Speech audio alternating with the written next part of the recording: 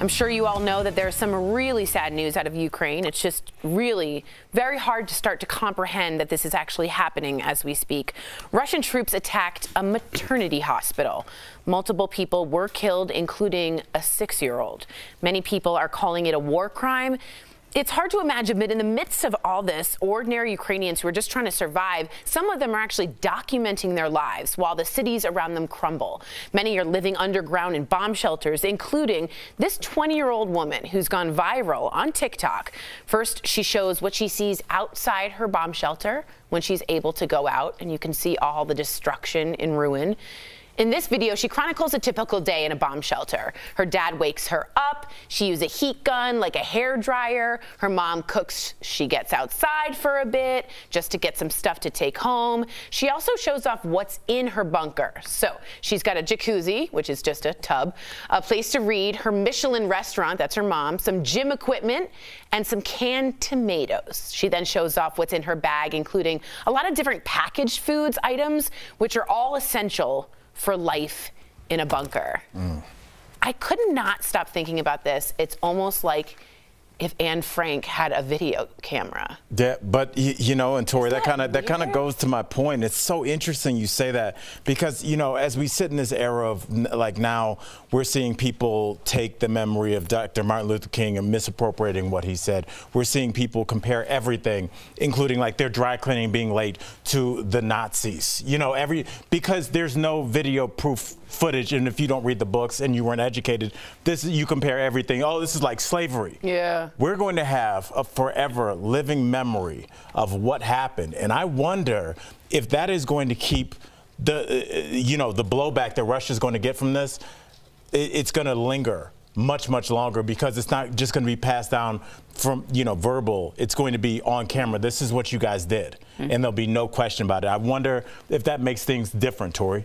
Yeah, social media blows my mind. I've said it in the past, just in the last week or two, we've been talking about this because we have it all documented. Like we think back to world wars and it's all black and white, and it's kind of, you know, it's all distorted. This is in real time, and we have so much information as humans that it's overload, right? We can't even comprehend in our minds, like there's hundreds of people, thousands of people dying in Ukraine. We're like, oh, thoughts and prayers. We don't even wrap our head around it. But when you see a video of a daily life, and now if this woman, knock on wood, if something happens to her, we have a face and a story to put this to, which actually sinks in as human beings. Because when you're talking about everyone's this, like you were saying, everyone's that, everyone just equates it like they're playing a video game. This is humanizing what's going on, and I think it's important. And I think Putin realized the importance. I think he thought this war would be quick, and I think social media has come in as an ally, a weird ally in this whole war. Lindsay? And just really quickly, I think it's important that social media played a role in debunking everything that Putin was saying. He was saying we had satellite images, we had videos. So it's really played an essential role in this war.